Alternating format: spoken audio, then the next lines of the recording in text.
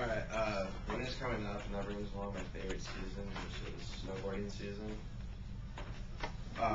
So this is my claim that Shaun White is the best snowboarder to come out of California. He started his professional career at the age of 14, and he's still a force to be reckoned with. 2006, he won the gold with a score of 46.8. Danny Cass was another American that came the closest to him with a 44.0.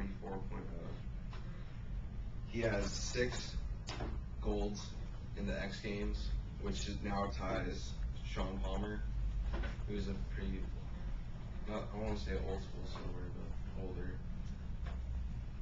Some facts and